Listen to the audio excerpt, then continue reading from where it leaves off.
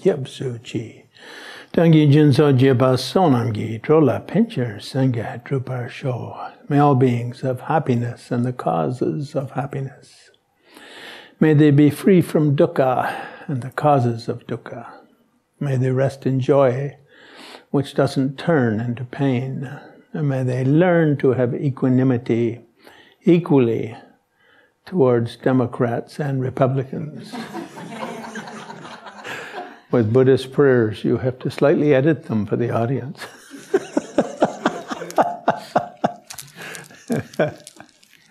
Every gathering in the Himalayan world begins with that simple invocation. And the idea is we can be wrong about many of our issues in our life, but as long as we wish others well and wish them to be free of suffering, wish them to have joy, and wish them to learn the ways of equanimity, we're essentially a good human being. Beyond that, wisdom has various levels, and the great Asanga from India, the 3rd, 4th century India, once divided the stages to enlightenment into 22 steps. But the first of the 22 begins with a mind rooted in those 4. Love, compassion, rejoicing, sharing joy, and equanimity. So I wasn't, often when I come here, I suggest titles, and I just sort of sit down and do a divination. In the Tibetan world divination, you sit like this, completely empty your mind, take a deep breath, and between the in-breath and the out-breath, you roll your eyes up like this. Reminds me when I used to be married to a Jewish girl, and whenever we visit her mother, she would do that a lot.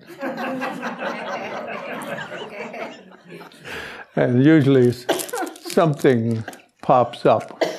So that's kind of that space between the incoming and outgoing breath is kind of a vast, spacious, open state of mind. But I didn't do this year. Venerable John suggested Bardo, Tibetan Book of the Dead, Bardo Thodol. And partly because I've got 2 books on the issue of Bardo and how to live and die in a noble way. And also, I think, because he knows that we're both getting older. And we better make some preparations. Although he'll live, I'm sure, another 40 or 50 years, and I'll make it at least another 70 or 80. The word bardo is a big one. In Tibet, it's just between 2 quite different states. So in the tradition of the Bardo Thodol, the Tibetan Book of the Dead, it speaks about 6 kinds of states that we go between. The first is the Bardo between the moment of our exiting the womb and entering this world. Could also be at the moment of conception, and some people debate that kind of issue. But anyway, it's just called the Bardo of birth. And it refers to the waking state from the time we're born until the time we die. And the second one is called Milam Bardo, the Bardo of sleep dreams. Because in the Bardo of sleep dreams, we're between 2 things. We're between one day and the next day of being awake. When we're awake, we're awake between one day and the next day of sleep. They add to that the Bardo of dying, which means the days leading up to one's death. The days from the time when death starts to set in on the body and the forces of life to withdraw, the senses to the energies supporting the senses and so forth, to withdraw. And that's between the bardo of being awake and asleep and the bardo of goodbye, happy world, or a cruel world, depending on which one you like. Mongolians call it this sunny world, goodbye to the sunny world. And to that they add a fourth, which is the bardo of deep meditation during our lifetime. And deep meditation is distinctly different than being awake and walking around and being asleep and dreaming. It has its own kind of dimension of existence, you could say. And it's called the bardo of samadhi or samden or jhyan, because in that state we don't hear anything or see anything or smell anything, taste anything, feel anything physically, nor do we have thoughts about the five senses. We rest in a mind beyond the sensory sphere. There are stories in India of people going into samadhi for weeks and even months on end, and ants building up anthills over them. They were in such deep meditation for such extended periods of time. Apparently ants are very good at that, and they leave just enough space for the nose for air to pass so the anthill doesn't go over, and they leave little holes for the eyes, because the eyes need a bit of natural moisture and fresh air. Because of that, the great Indian master considered ants a special insect, the father of Mahayana Buddhism. And every day, whatever rice was left over from his lunch, he would carry it out to a local anthill and give it to the ants for being so kind that when they build an anthill over a meditator, they leave holes for the nose and for the eyes. And the other three are when we actually stop breathing and the energies collect.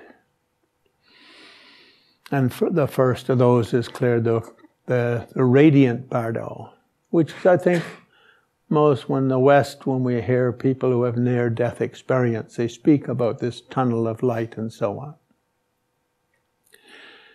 Now, I think in the West, because during our harsh period, where if anyone showed mystical talents, they would be arrested as a heretic or a pagan or a witch, and have rocks tied around them and thrown in the river, and if they drowned, they were innocent, and if they floated there, they were guilty. In which case they were burned at the stake. So we don't have that many people who experience this clear light state anymore through meditation. Only in a natural near-death experience. It's said that if we can do samadhi, deep samadhi meditation during our lifetime, we can relax the body into a state of death simulation and give rise to this so-called mother clear light mind.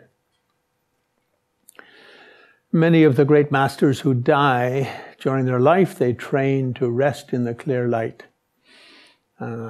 through meditation, artificially or yogically. I guess yogically sounds better than artificially. In America, nobody likes artificial.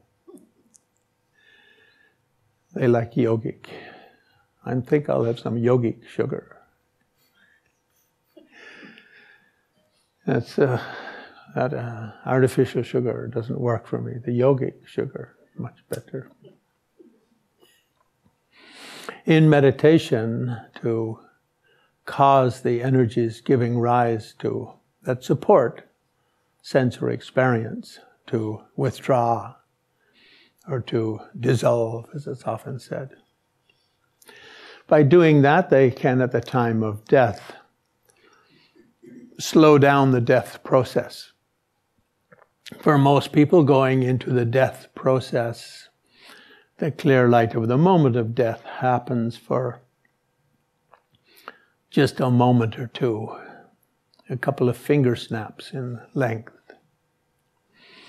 But it's still a bardo because it's unlike any other of the other experiences in that it's this great transition between two states. So that's listed as the fifth bardo. Then the sixth bardo, the bardo of becoming, which is when we leave the clear light state and enter the hereafter. Some texts refer to it as the dangerous paths of the bardo, because at that time we pass out of the body and look for our next reincarnation. And also, as is stated in the Bardo Thodol, liberation by hearing in the bardo, or liberation by listening in the bardo, then we can achieve enlightenment in the bardo.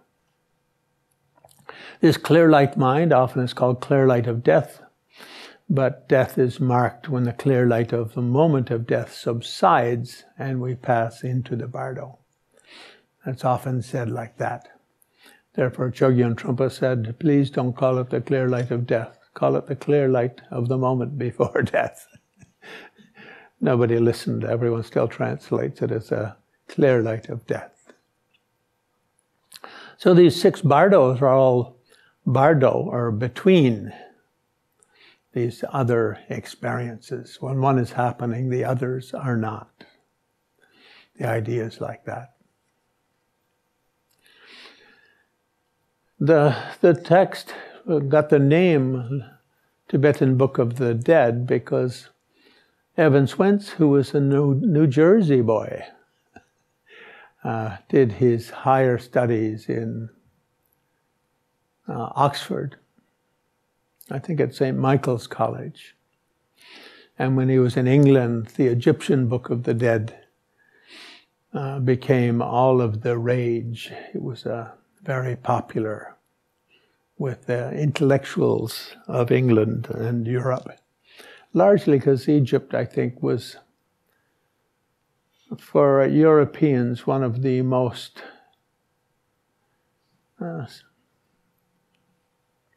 impressive civilizations they had encountered outside of Europe, even though by the time they discovered Egypt, it was already, the great civilization had already been dead for well over 1,000 years.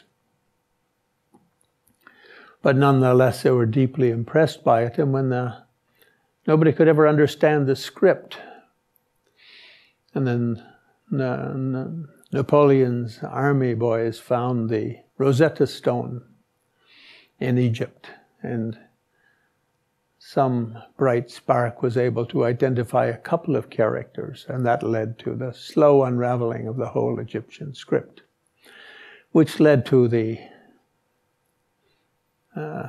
legibility of the Egyptian Book of the Dead.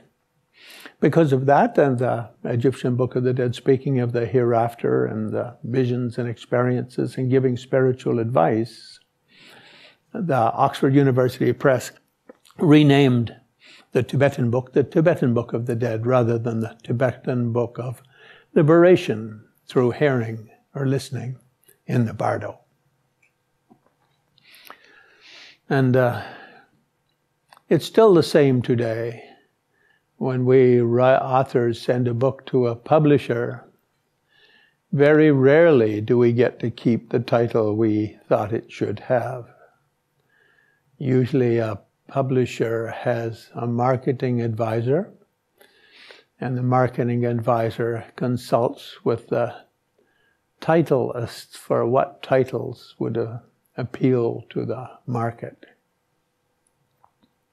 I don't know if that's the same with quest books of Theosophical Society, but most publishers follow that policy because they think marketing analysts and titleists are much better at titles than our authors. Authors are good at like 100,000 words, but get it down to 5 or 6 words and they tie themselves up in knots.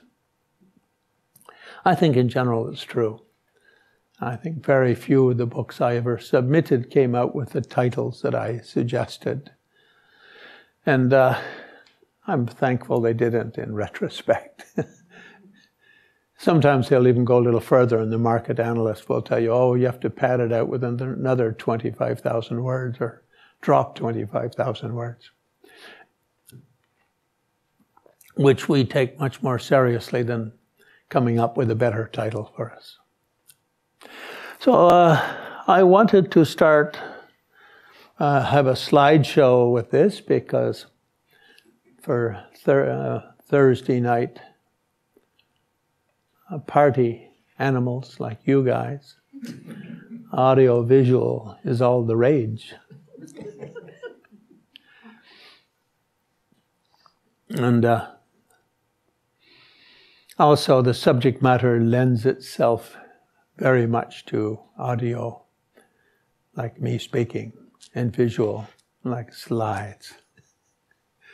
Usually when I do workshops or I do meditation lectures, I don't do slides or use a visual, because I like everyone to look at me all the time. My beautiful cheekbones, my fabulous chin, my nice Irish nose, etc. But Bardo's okay. First slide. I wanted to start with this image by Alex Gray, a friend of mine from New York, wonderful artist.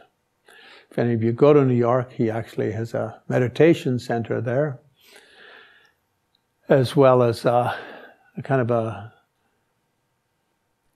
crystal museum for his artworks. So most of his artworks are housed there. When he was a younger artist, he would sell some of the pieces, but later he just sells signed prints. It makes more money, and you get to keep the painting. But a brilliant artist and practicing Tibetan Buddhist for many, many years. And this sort of image that he did based on sort of conscious dying. The spirit leaving the body via the crown aperture at the time of death. It said that if we can open the birth, the death passage, the death channel, before we get too weak or too old,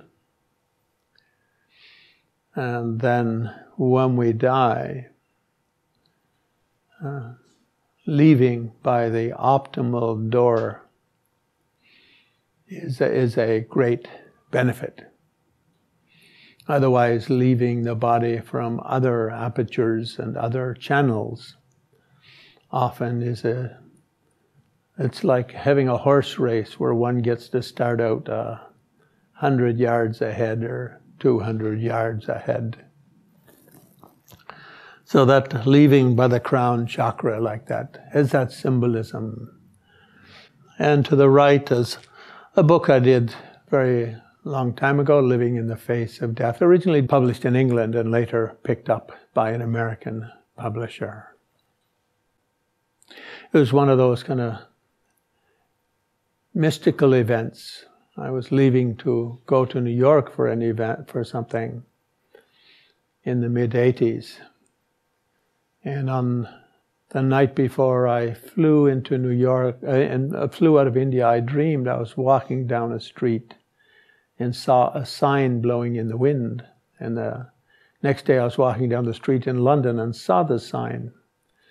And it was a book publisher. So the sign in the dream didn't say publisher, just said the name of the company.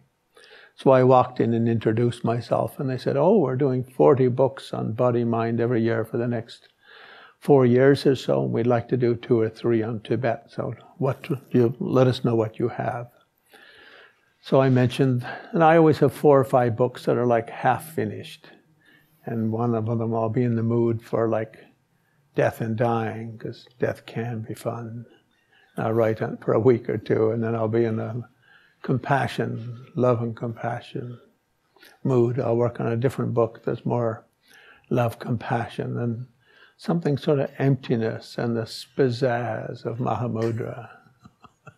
Work on that for a week or 2 until something catches, the rubber meets the road on one of them through some coincidence or other.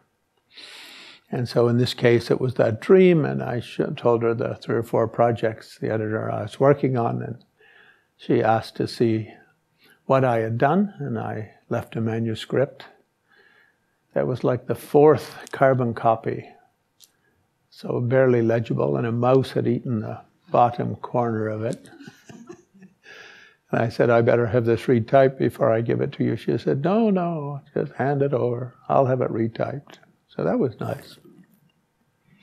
And it came out, and then came out in, I think, French and Spanish and Portuguese, of all languages.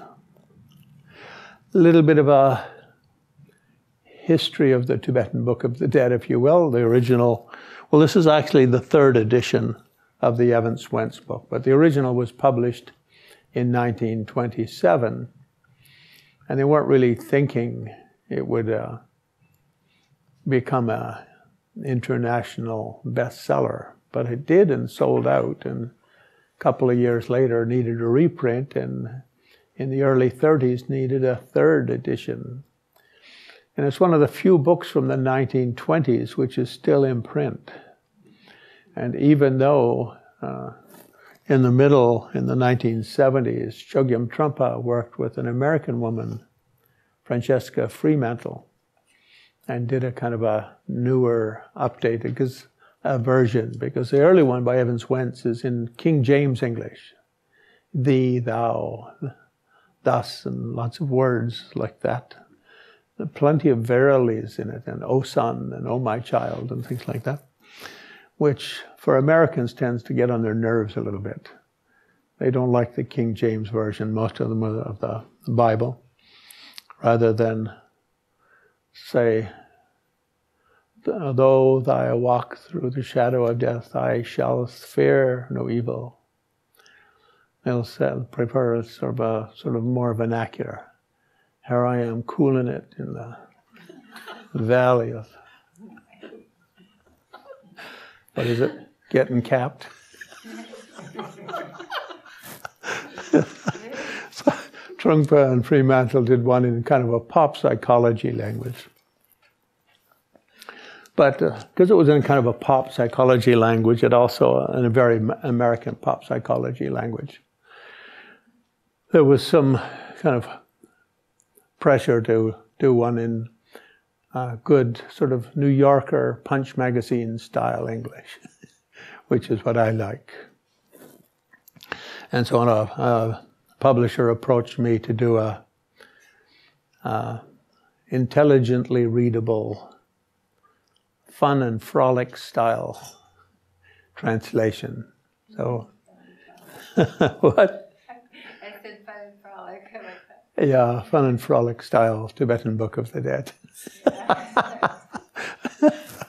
And so I did the one on the right, and the top is the edition that came out for distribution in Asia, and the one on the bottom came out for distribution in the West.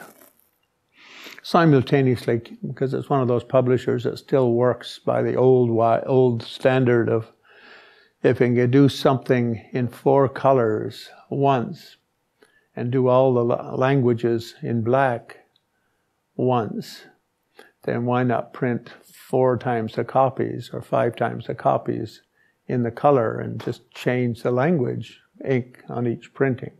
So they bring it out simultaneously in English and French and German and Russian and a bunch of other languages. In terms of the idea of Tibetan Book of the Dead, the idea of what happens in human life, what happens at death, what happens between death and rebirth, and how the process of reincarnation works.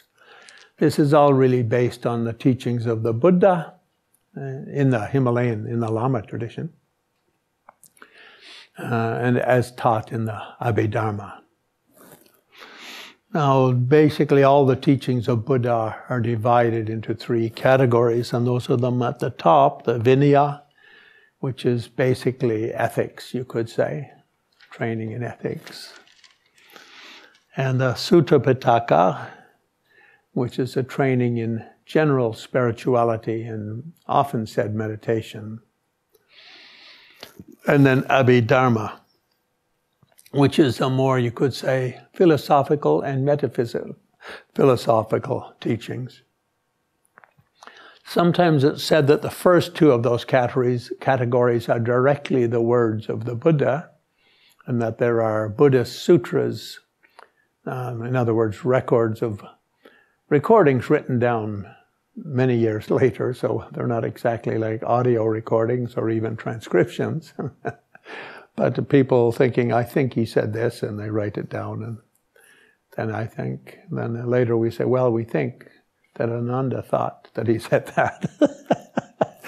But anyway, it's accredited directly to the Buddha. Abhidharma is a little different in that there's, I think, 7 different sections of it, and it's really people gathering things from various ideas, from bits and pieces of different discourses, and also sometimes just putting together those with other ideas that were not necessarily addressed or discussed by the Buddha, but putting them in the context of what the Buddha would say, something like that. And those were transcribed in India, both in Pali and also in Sanskrit. And both in China and Korea. Korea has both the Tripitaka from the Pali and the Tripitaka from the Sanskrit versions from India, which is kind of rare. Like Sri Lanka and Burma, Thailand only have the Tripitaka from the Pali versions. And Tibet only sponsored the translations of the Sanskrit versions. King Trisang Dutsen said, those are the best for us, and we're not sponsoring anything else, and there's a limit to how much should a good king sponsor. So Tibet has transcriptions of all the Sanskrit Tripitaka and so-called Theravada countries of the Pali.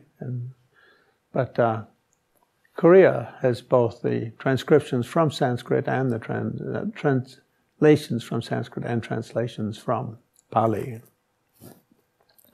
In India, the greatest Abhidharma master was considered to be Vasubandhu, so that's the book on the bottom. And he was the brother of the Asanga who formed the mind-only school. And in the Tibetan monasteries of all Tibetan schools, they usually study Vasubandhu's Abhidharma for 4 or 5 years, some up to 7 years. So it's considered a very serious kind of study. But all the basic ideas in the Bardo Thodol come from Buddha's Abhidharma teachings in that kind of way.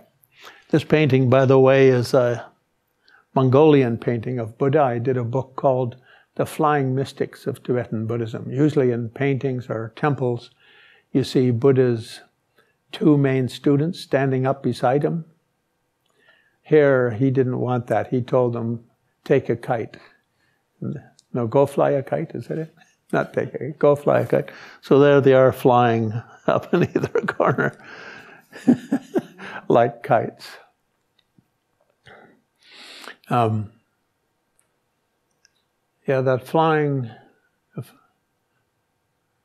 flying mystics of Tibetan Buddhism is also was done as an art exhibit, which is why that painting was in it.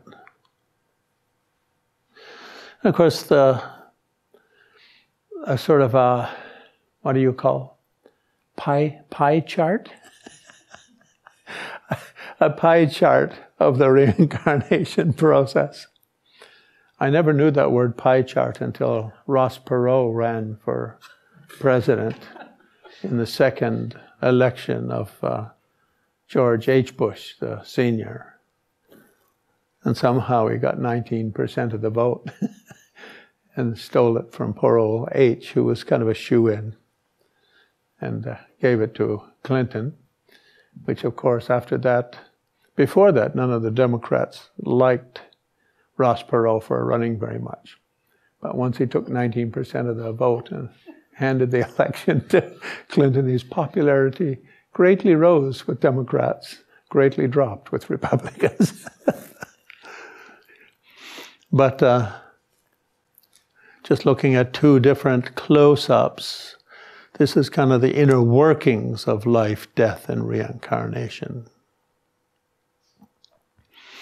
At the center of the chart, the three animals, the snake, the rooster, and the pig, each chasing one another in circles, representing the three root klesha, or three root delusions that afflict humans and keep them running in circles. Samsara is called, often this is called the pie chart of samsaric evolution, going round and round in circles.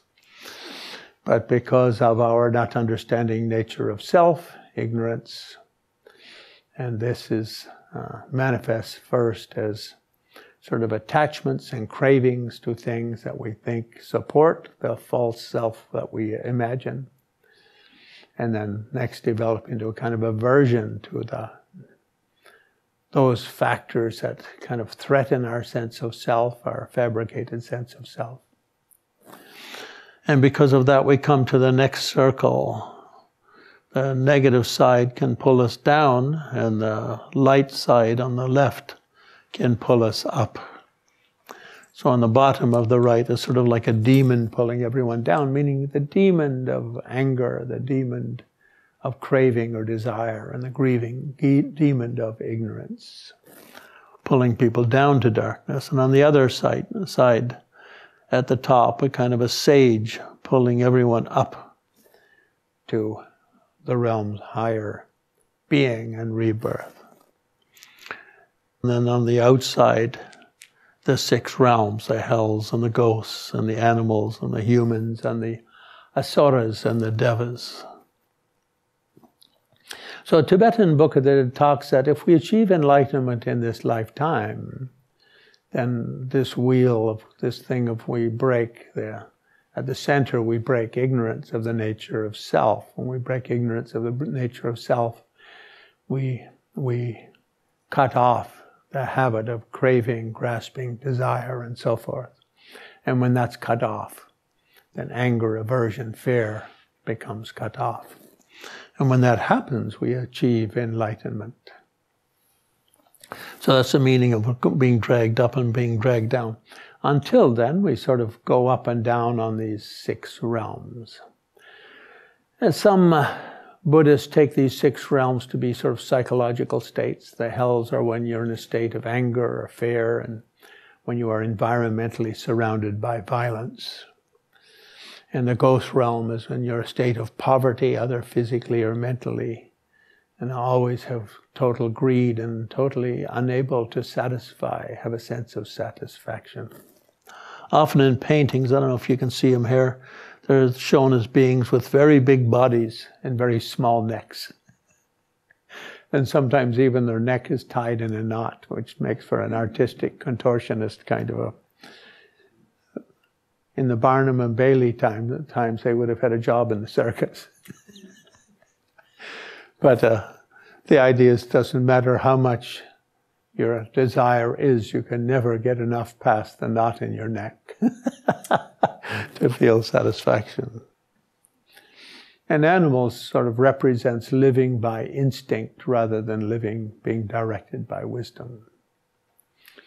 Humans in a negative state represent a kind of a narcissistic human, where we use our intelligence and our bigger brain basically for hoarding things and selfish endeavors. The asuras represent beings who are very successful, the so-called lower gods. Very successful, but they always want more, more, more, more. And then the devas represent those who have everything and very complacent and very kind of apathetic towards the rest of the world. And so they just basically spend their good times and good wealth and good resources on sort of worldly comforts and worldly happinesses. But then when their time runs out, they fall like shooting stars. So that's the pie chart of reincarnation.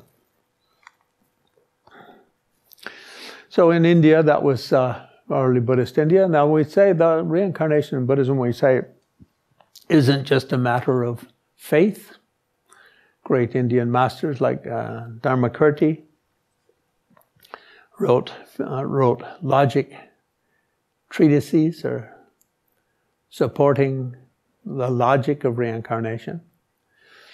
And it's also said if you meditate deeply, you can generate clairvoyance, wherein you can remember your previous lives. And if none of you have that ability, if you pay me $1,000, I'll look deep in your eyes and tell you who you were in your previous life. For some of you, if you have a very obscured previous life, the cost is double.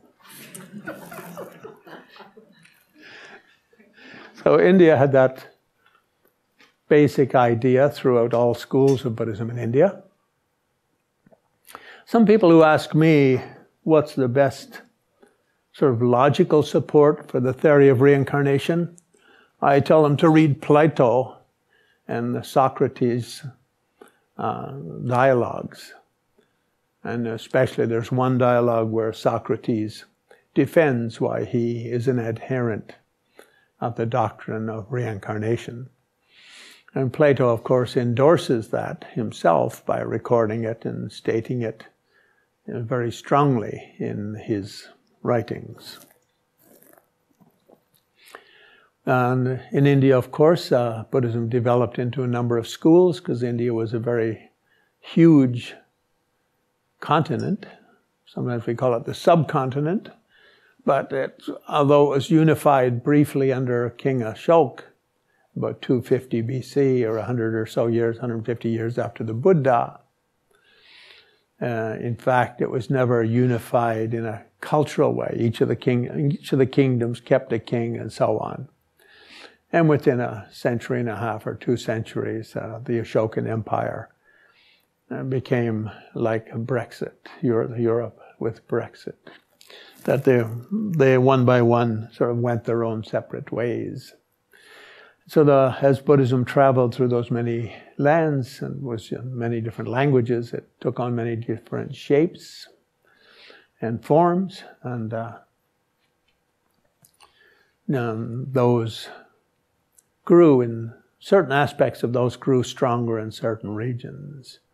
And North India, in particular, took a deep liking to Tantric Buddhism. And Tantra is really a unification of all of the different trends of Buddhism, you could say, but in something like a mystical theater way of combining them. Mystical theater is very big in Tantra. And in about 750 AD, this great master, Padma Sambhava, was one of the greatest of the Indian masters of that century, came to Tibet and taught Tantric Buddhism widely in Tibet. Of course, Buddhism had already, and Tantric Buddhism had already been the national religion of Tibet for 150 years at that time. So when it's said that Padma Sambhava brought Buddhism to Tibet, it's a bit of an exaggeration. But he was the one who made it most stabilized, I guess you would say, really established. Before that, most Dharma teachers in Tibet were imported from India, Nepal, Pakistan, Khotan to the north, or China to the east, or Mongolia to the northeast. And Padma Sambhava established sort of the first indigenous training ground, training retreat center or monastery or whatever you want to call it. Not everyone in it was a monk, so if you say monastery, it's a little misleading. In Tibetan, the word is chude, which means Dharma Institute, something like that. And he set up a 12-year retreat on this mountain, which is up behind the monastery that he established, or the Dharma Institute that he established. 25 of them achieved enlightenment, so they're known as the 25 siddhas, or accomplished masters of Chimpu. For my flying mystics, I was able to get this painting of like 1, 2, 3, 4, 5, 6, 7, 8, 9 of them. We're missing 16.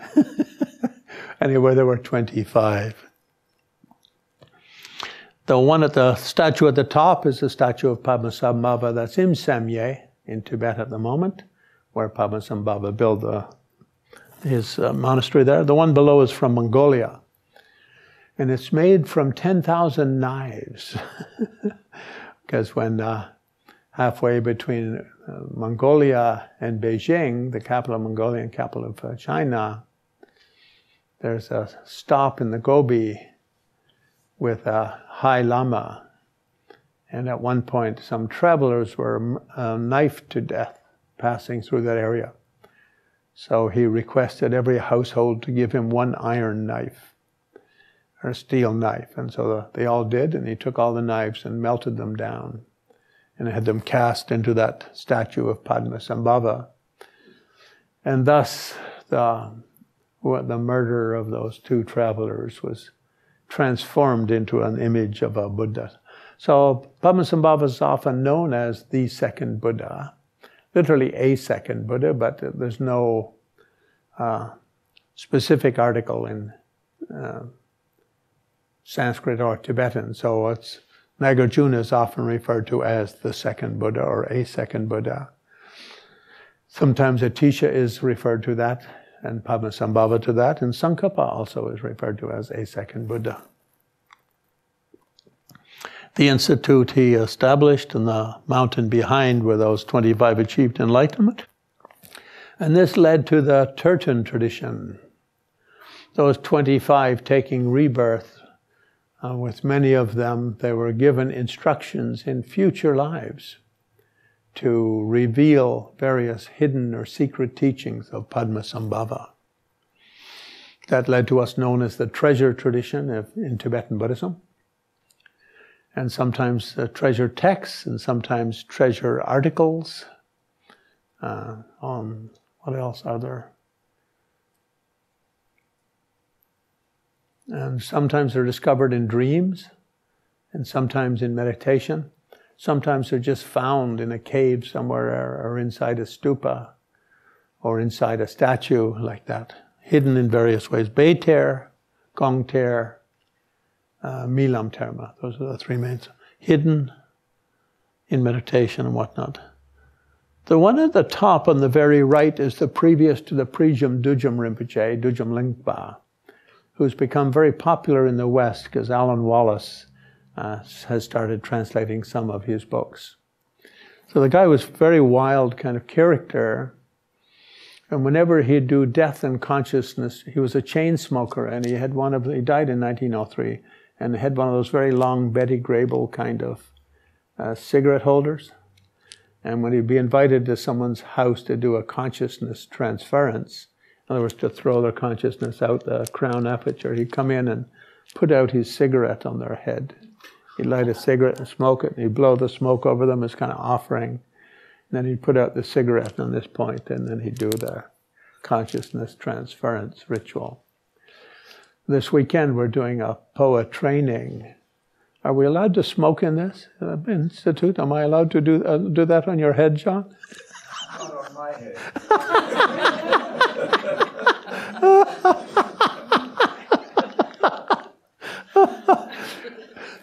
But he was one of the great treasure revealers, and the texts that he wrote. Now, with the treasures, these guys don't attribute the texts to themselves. They attribute them to Padma Sambhava. Even though Padma Sambhava only appeared to them in a dream and spoke them in a dream, or appeared to them when they were meditating and spoke to them in a meditation, or told them in a dream or in meditation, go to that cave and look 3 rocks behind the center and dig a little hole down there and you'll find a casket with blah, blah, blah in it. So all of that, so there's 108 of these, but they're all usually considered to be reincarnations of those 25 from the mountain. And the first to become very famous in the West was this guy, Karma Lingpa, who was the man who wrote the Tibetan Book of the Dead. And below is a Mongolian edition of the Tibetan Book of the Dead, written at the top in Tibetan, and in the middle in this sort of little dribbling. This is called the standing script, but it should be called like the dribbling script because they start from the top and they kind of dribble down. That was devised during Genghis Khan's time and remained the official language of Mongolia and all 10 Mongolian nations until I think it was 1942 or something like that when Stalin told them all they had to learn Cyrillic.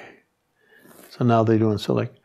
And then you can take and write them in under there very small in English if you like with your fine ballpoint pen. But that's Karma Lingpa at the top, painting of him. Often Mahasiddhas are shown with tigers like that because when they walk around, wild animals like to walk with them as their friends.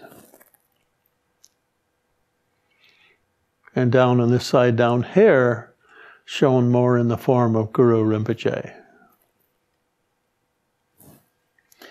And on the top is a modern edition of his Karma Lingpa Shidro. He wrote many hundreds of books. Tibetan Book of the Dead, it was one of a set of 6 that he wrote called Liberation Upon. So this is liberation in the Bardo. He also wrote one which is like just a sign you hang above your door. And this is a liberation on seeing. So just seeing that thing hanging over your door brings you enlightenment. May take a while to work in. It's like one of those sort of Monty Python jokes that takes you 4 or 5 years. Then you're driving down the street and suddenly it hits you and you start laughing uncontrollably and lose control of the car and crash into a tree and kill yourself.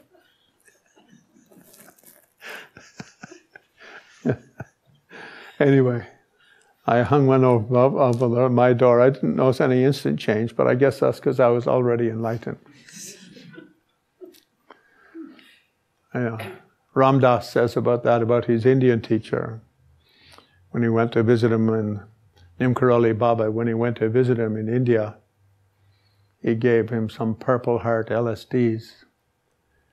And Nimkaroli Baba took 2 or 3 of them, and nothing changed. So Baba Ram Dass thought this must mean Nimkaroli Baba is already an acid head.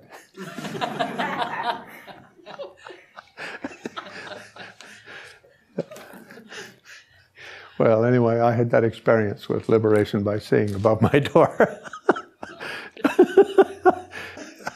But the cycle of Shitro is a cycle of mandalas and yogic meditation with both generation stage and completion stage. So generation stage means practicing a mandala where you invoke yourself as a Buddha form and all around you, everyone as Buddhas. And always in a kind of a wrathful or a desirous kind of look. And the world is tantric theater. And in the completion stage, doing the 5 stages of Chandali or Kundalini, and then illusory body practice and clear light yoga and so on. So he wrote a whole cycle of Shitro. And his Tibetan Book of the Dead is based on that. So to understand Tibetan Book of the Dead very deeply, you have to understand the Shitro language and symbolism to a certain extent. About 5-6 years ago, Rubin Museum in New York did a Bardo Tibetan Book of the Dead exhibit, and they invited a bunch of speakers to give talks there during the time of the exhibit, and I was one of the ones who was greatly honored to be amongst the august assembly. Though all of us felt underpaid. Overly honored, but underpaid. I was recently up in Canada, and I was playing cribbage with some of my cousins. And one of the ladies was mentioning one of the professors from the local university who was going to England and had been to give some lectures at Oxford, and what a great honor it was. And I pointed out, I did that 2 or 3 summers ago. Great honor, underpaid. But anyway, the Shitro is those set of mandalas. These are the 2 mandalas in particular. Shitro literally means peaceful and wrathful. It means peaceful and wrathful, 100 peaceful and wrathful deities. Coming out of the Shitro in a very simple form is the Buddhas of the 6 realms. So when we enter the Bardo, if we look at the Shitro mandala, it talks about 7 weeks, which is based on the Buddhist Dharma, and each of those 7 weeks of the Bardo being a cycle. Here the meaning really is that consciousness has 7 dimensions, and those 7 dimensions sort of slowly unwind in the Bardo. Each of the 7 offers an opportunity for enlightenment. And the language is always, don't look at this, don't look at that. Notice how everything you experience is an emanation of your own mind, a projection of your own mind. And in life, if you practice the Shitro mandala in life, you're told the same thing. Notice how everything that you experience is really your own projection. Of course, something's there, but the way we experience it is through the filter of our projection, something like that. And if we pass through the cycle of the peaceful deities, of the 7 days, it really means a kind of the female quality of our unwinding, which is more gentle and more pacific and more radiant, more connected to beauty. Then we come to the 2nd, which is more connected to the male side of our nature, which is more aggressive and more violent, and therefore the visions become aggressive and violent. And then it goes on from there and goes down through another couple of cycles of 7. And then comes to when we're ready for rebirth. So then the application is closing the door to rebirth, so as to stay in the Bardo a little bit longer, so as not to be thrown out, but to leave at your own free will, and possibly to avail yourself of that subtle state for enlightenment. So they're the Buddhas of the 6 realms, the Buddha who sits in the hells, sort of helping people who are a little bit violent, and sits in the ghost realms, helping people who are a little bit attached, and sits in the animal realms, helping the instinctual types, and sits in the human realm, helping the narcissists, and sits in the Asura realm, the violently jealous types, and in the Deva realms, the sort of pacific apathetic types. And to the right we see a mandala, similarly with Padma Sambhava up in the corner, with Avalokiteshvara in the center, the Buddha of compassion, representing how those 6 Buddhas are an emanation of compassion, or the Buddha of compassion. Each of those 7 days starts with a manifestation connected to one of the 6 Buddhas. In other words, first to our kind of anger, and secondly to our sort of craving, and so on. So each of them has a kind of a positive and a negative side that we have to work through and find the balance. But one of my books is called From the Heart of Shenrezi, and one of the yogas in it is the Bardo yoga, taught in the 6 yogas of Niguma. Also in the chapter on Shenrezi, there's a chapter on how the Bardo Yoga is practiced. So generally, to be, as Karma Lingpa says in the introduction to the Bardo Thodol, if you succeed in tantric practice in your life, you can easily succeed at the Bardo Yogas in the Bardo. If you don't, you're better to do Poa. If you are not an adept in tantric practice, better to do Poa at the time of death, sort of forceful transference of consciousness out of your body directly to a higher state. So that sort of represents that. Wanted to include a photo of my own guru, Ling Rinpoche, from whom I received so many of my tantric teachings. On the left is after he passed away, he was mummified, and I was one of the models used for his mummification. Not for his face, though. And in Tibet, all of the Ganden Tripas were mummified, head of Gelugpas, and so they were all destroyed by the Chinese, so he was the first one to die in exile, and so he was mummified. My other great guru and tantric teacher, Krabji Tijan Doji Chang, and both of them, when they died, entered Tukdam. Often when great masters like that die, if they're not mummified, they're cremated in a stupa-style cremation pyre like this, and then a stupa is built for them, and all the relics put inside the stupa for future generations to walk around and collect merit. So in the ancient times, the stupa was largely a relic casket, you could say. This is one of the 8th Dalai Lama, and his mummy is inside that in the Potala. And finally, if we achieve enlightenment in this lifetime, okay, otherwise we do Poa, and at the time of dying, project to one of the enlightenment paradises, as they're called. The two main ones with Tibetans, or most famous ones Tibetan with popular, is Sukhavati on the left and Akanista on the right. To succeed in life and to succeed in death, 3 qualities: compassion, wisdom, and confidence. We need those 3. Confidence or competence, one of those 2. And one of the most beautiful Buddha of Compassion paintings I ever encountered was in St. Petersburg in the Hermitage, which was a museum established by Catherine the Great, and that collected some of the most wonderful Buddhist art over the next centuries, and has a fabulous, fabulous collection, including this 11th century Tanka, perhaps the oldest existing Shenrezi painting, because often Tankas being on cloth don't last so well. But I had the good fortune to be inside a stupa in the middle of the Gobi where it never rains for about 800 years. And then something happened, maybe someone blew it up or something, but anyway, out it came, and someone took it to her and offered it to her as a gift, and it went in the Hermitage.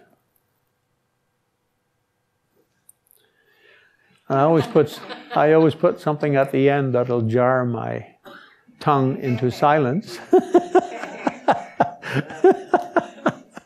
Because we should speak for an hour and leave a half hour or so for chit-chat. This is a question that somebody wrote in. Do actions of persons in the bardo beyond death of the body generate karmic consequences?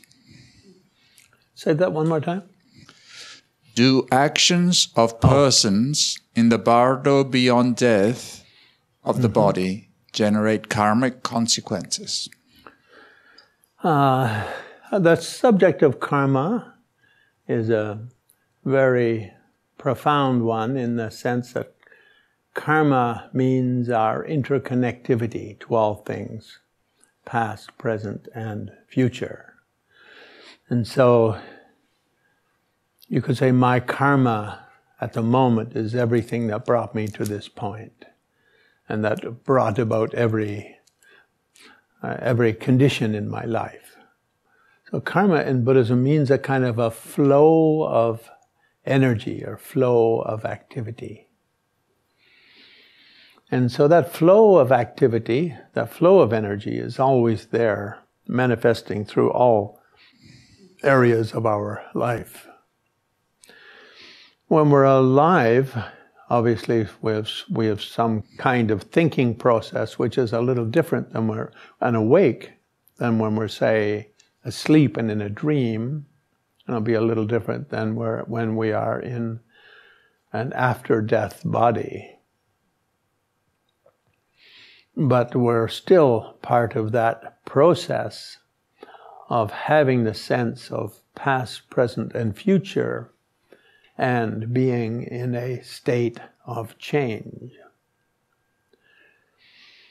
So the long and the short is karma is everywhere in the universe at all times and in all states to one extent or another. Our mental presence affects the intensity, I would say. But otherwise, certainly, yes, karma is there in the sense that whatever we do has a consequence. Tibetans very rarely say karma just like that, le. Often they say le gyutre, karma, cause and effect. In other words, what we do at the present moment to a certain extent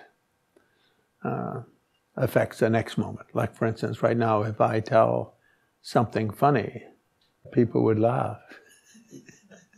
The consequence of the action of telling a joke is a few people laugh, some people giggle, and some people think, is that really funny? Or if you say something rude or insulting, someone gets angry. That's karma, cause and effect. Now we can talk about instant karma, in that what we do right now has an instant effect, and we can also talk about long-term rollouts from that. You know, if you hit one pool ball on a busy pool table, it hits one thing, and then that hits another one, and that hits another one, and suddenly all the pool balls are in motion. May look like they're all random, but a perfect mathematician could sit down and judge the point at which each ball was sitting and say where everyone was going to go. It's just a simple matter of calculation. So in that way, everything we always do has some impact. And even if we're in our sleep and we dream, it has an impact. If we respond to our dream with fear, it becomes a more fearful dream, and then a more fearful dream, and a more fearful dream.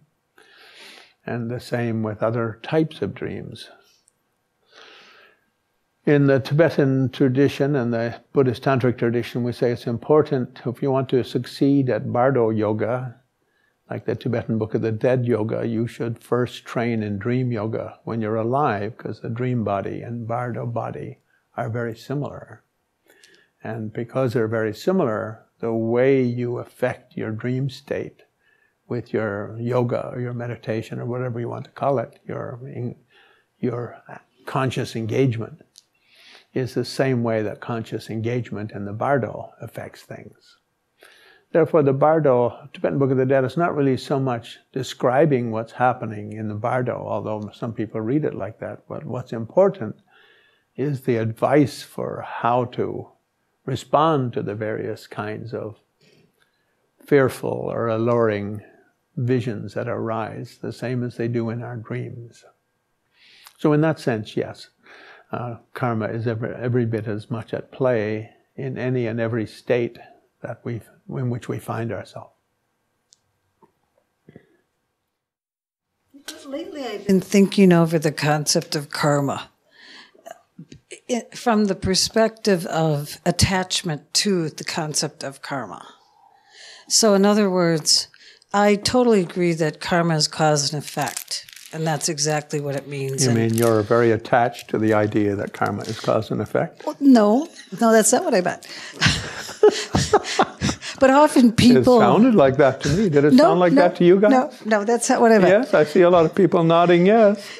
Karma is cause and effect, that's it. But people project things onto karma and make all these judgments about karma, and they're getting who are these people? Of what people Buddhists, are you speaking? for Like instance, these people Buddhists, in this room? Yes, many Buddhists I've known. Anyone in this room? Many Buddhists I've known, and they get very judgmental about other people's karma. Really? Okay. Okay. Yes, definitely.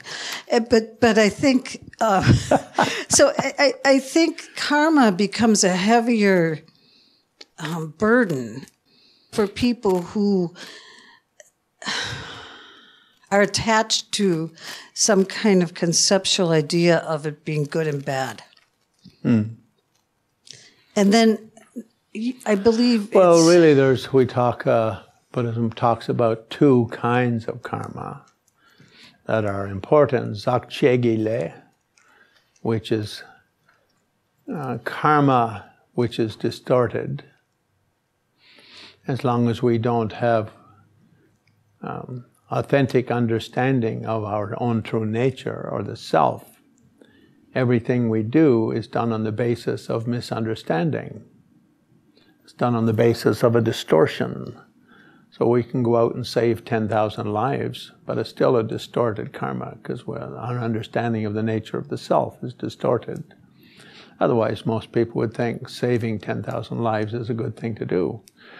Or we can go out and murder 10,000 people. And most people would say that's not a very nice thing to do. So most people talking about karma would say that's a little bit negative karma. But it's equally a distorted karma. Who knows if it's worse or best? When we say something is good or something's bad, it's only from a particular perspective. That's why Nagarjuna said there is no good, there is no bad. Good and bad is always in relationship to something. So it's always a contextual good and a contextual bad. Like, for instance, World War I, there's the famous story of an Allied soldier who had Hitler as a young man in his sights and could have shot him. And he just was getting tired of the war, and it was near the end of the war, and both sides knew it was near the end of the war, so they're all just being more casual, and nobody was shooting that much because they knew armistice was coming in a couple of weeks. So he didn't shoot him. Some people would say that's good. Some people would say, whoops, big mistake, because Hitler went on to create many deaths. So these things of good and bad are kind of relative to a particular judgment call. And similar, when Hitler was a young man, he was out swimming and he started drowning, and someone hopped in to bail him out and later said, wish I wouldn't have done that. So these kind of things are there. That's why we say good karma, bad karma in the mind of someone who has a strong sense of self, other, and particular kind of structural mechanism. So I think the main issue with karma in Buddhism isn't whether it's good or bad, although one can make a point make that emphasis on good behavior, not harming others and trying to be nice to others. One can make that point. And all kings and social leaders have always encouraged people, Buddhist teachers, to stress that a little, like don't kill, don't steal, don't rob, that sort of thing. But whether or not all of those things are good or bad always depends. You can look at it in a short term. Doing something nice feels good for both sides. In the long run, who knows? So in Buddhism, the more important one is Zakchegile and Zakmeginle. The kind of way the transformations take place in our day-to-day digestion of our experience. I mean, every moment we're sort of meeting a new world and completely absorbing it through the five senses.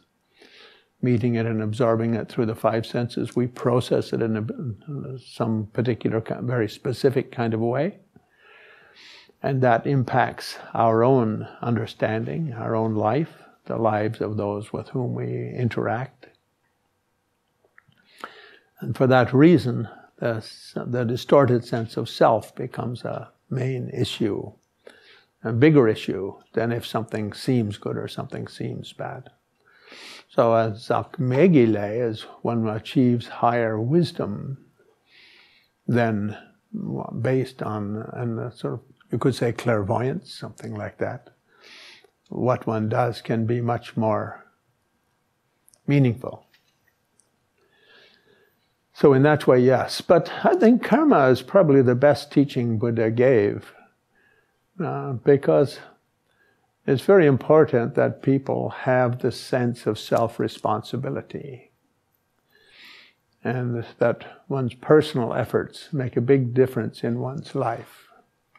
And I think that's the main issue, the main way in which Buddha taught karma, the so-called Four Noble Truths of unhappiness and its causes and freedom and its causes. A lot of our unhappiness and a lot of our happiness, a lot of our success, or a lot of our sufferings come about through the way we process the moments and days of our life, and the way we deal with friends and relatives and lovers and husbands and wives and so forth. So I think that's a key, people understanding I'm not like an innocent bystander in the theater of my life. That's why Buddha said, freedom is in your hand. If you grab it, you got it. But if you don't grab it, nobody's going to give it to you. In other words, someone can talk about karma, but unless you take responsibility for your own transformations and the way you experience them, then it's just going to be a kind of a philosophy, like the earth is round or the earth is flat. I mean, everyone knows the earth is flat, but we should believe it's round, so we'll go along with that. Correct? I think Uh-huh.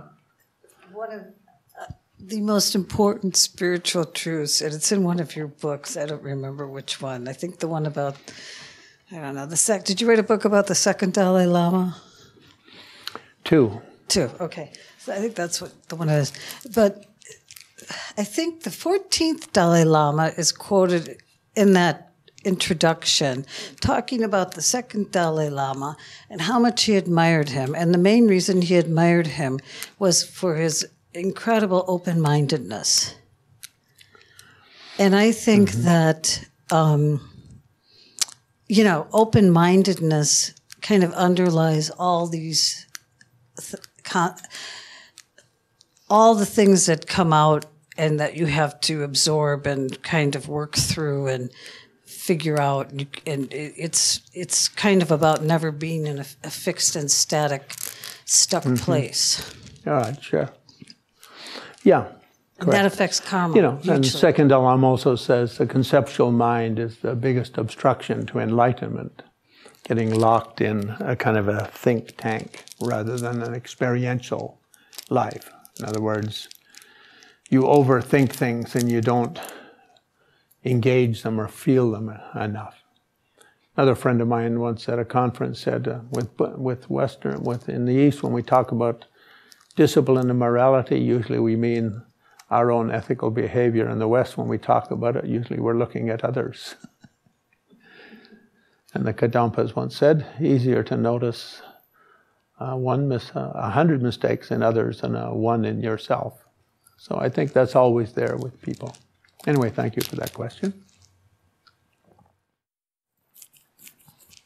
So my understanding of karma is that motivation is key. So it's less what you do than the reason you do it. I mean, if you're going around doing good deeds because you want people to admire you, that's far less admirable than doing a good deed because it needs to be done. So I'm just wondering what you have to say about that. Yeah, in the Tibetan world, Mahayana world, we say there's two things to be done, one before and one after. Before is to develop the motivation of love and compassion for all beings. And whatever you do, to do it on the basis of love and compassion. And secondly, at the end of it, to think any benefits from it I dedicate to the happiness of all the world. and may all beings become more wise. So I think one reason why that's said, again, it's got to do with these two sides of karma, the Dzogchen and the Dzogchen. Until we understand nature of self, where something that's good is just done from an appearance of duality. So, like for instance, in your dream, if you feed a dog, is it really an act of great merit? I mean, it didn't cost you a penny, just some dream food. So, same in our waking state, we don't really know exactly what's going on. It's like that Zen saying, I went to sleep, dreamed I was a butterfly, woke up, now I'm a man. Am I a butterfly dreaming a man? That I'm a man, or a man dreaming I'm a butterfly? So until we understand nature, until we develop the wisdom of the nature of self, or the nature of mind, or true nature, Semgi Rangchen, the nature of being, everything we do is kind of provisional, you could say. I'm not really sure what's going on, but nonetheless, I don't want to hurt this dream dog or this dream person. I would like to help that person because they're looking a little bit miserable over something. So Dalai Lama always likes to say, at least give people smiles when you encounter them. That already is kind of the right direction.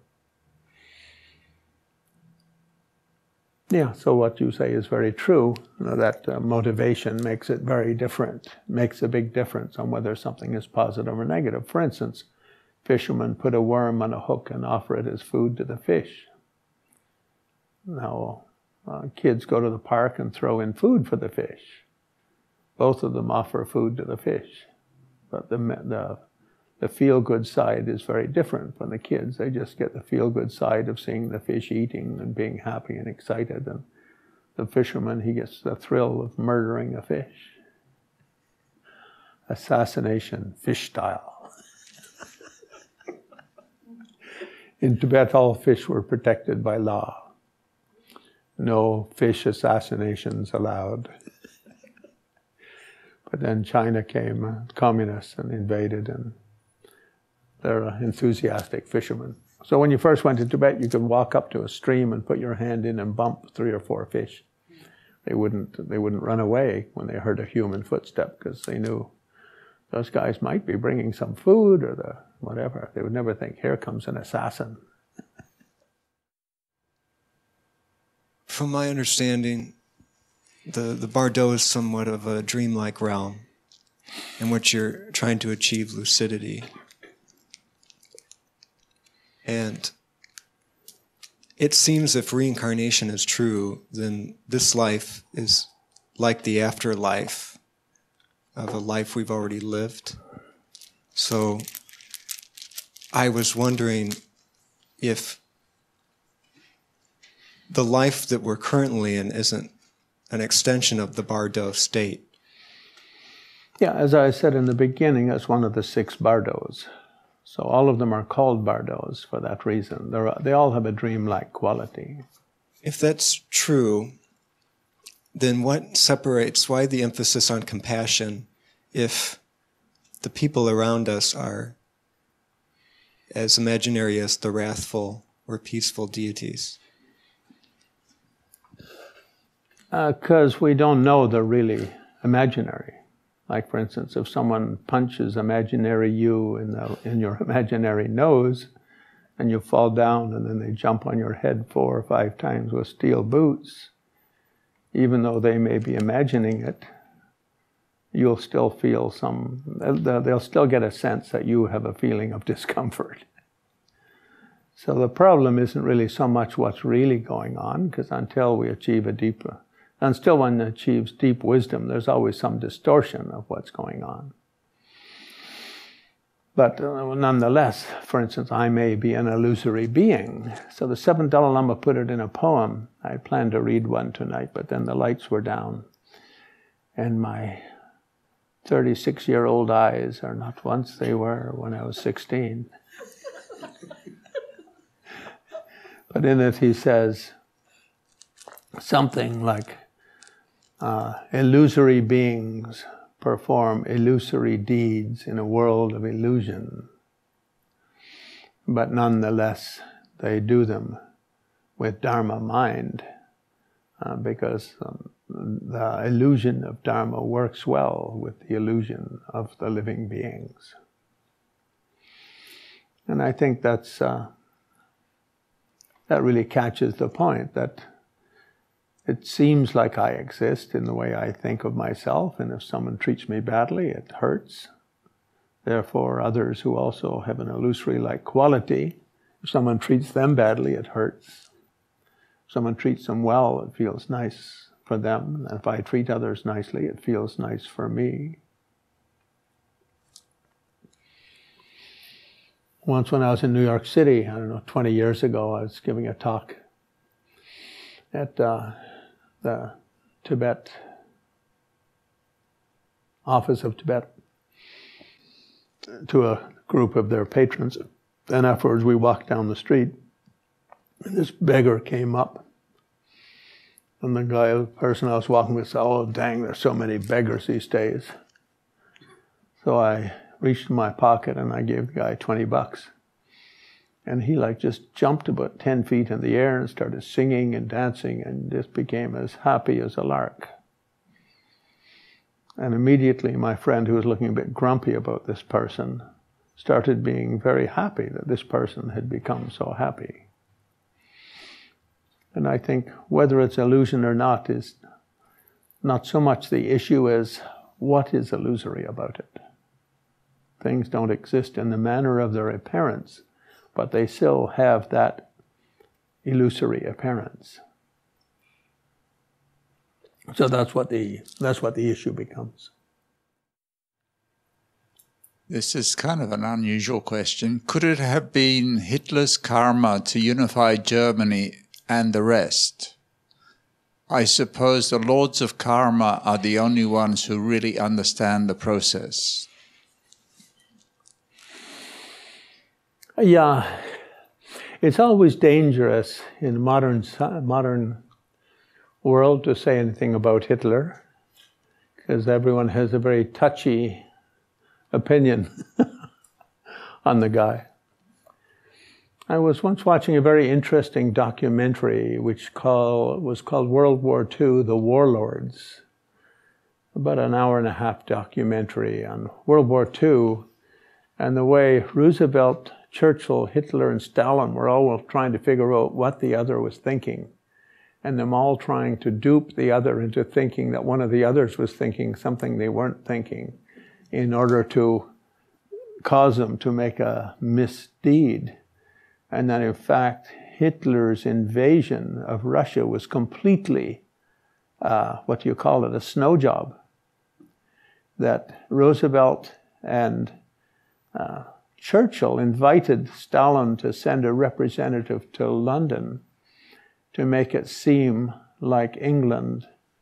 And because at the time Hitler thought already World War II was won, there was no more war to be had. He had treaties with England, he had treaties, he conquered Europe, he had treaty with Russia, so everything seemed okay. And all he had to do was sort of work on England a little bit to soften up and give him a nice treaty, and maybe he'd let France go or something like that. So that was kind of his thinking. And meanwhile, Churchill is like, we don't want to let that guy go. We have to stomp him. He's too dangerous, and his war machine is too big, and plus he's very un-British. And Roosevelt, meanwhile, was quite cozy with Stalin and quite confident that he could cause Stalin to become a sort of a Democratic Party leader and have fixed elections at least. And so it's very interesting. And it has all the correspondence between their secretaries and their generals on these kind of what they're thinking and how they're trying to, they could have used a clairvoyant in there to work this out. And anyway, Churchill was able to completely snow job him into attacking Russia, which was the last thing he wanted to do, because they lost World War I because of a war on two fronts. And he had purposely crafted a treaty with Russia to avoid that. I mean, certainly a spin-off of the world of World War II was the creation of Israel, and a spin-off of his policy on extermination of Jews was the creation of Israel. So if you want to say that's his karma, it's certainly his part of that picture, part of that process. He doesn't play the role of a guy riding a white horse and wearing a white hat in it. That's for sure. He certainly had some darkness about him. I never like to say too much bad about him because my dad joined World War II in order to fight the Nazis, and because of that he met my mom. So without Hitler and World War II, there would be no me, at least bearing the name Mullin. Can you tell me about the beads? Oh, yes. I sell these for $3,000. For you, $2,500. In India, they like to use this. They call them mantra mala. And you play with them. Dalai Lama likes to do his like this when he's teaching. You keep them nice and warm. And if you forget, someone asks a question where you're a little in doubt of the answer, you go like this a few times, and the mantra spins out energy into your arms, and it goes through your whole body, and it comes up to your brain and sends signals to your tongue, and you give the wisest answer on the planet. Pass those puppies over. Okay, 2,000. For you, just 2,000.